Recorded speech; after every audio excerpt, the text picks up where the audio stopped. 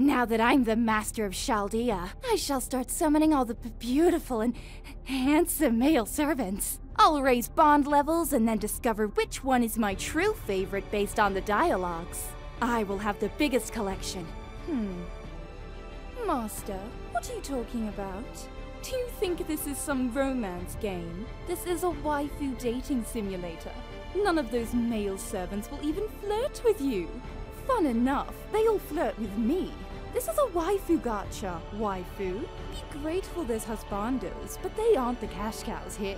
As a straight girl master, you will be friend-zoned or bro-zoned. Now stop daydreaming about impossible things and go back to the grind. We need QP.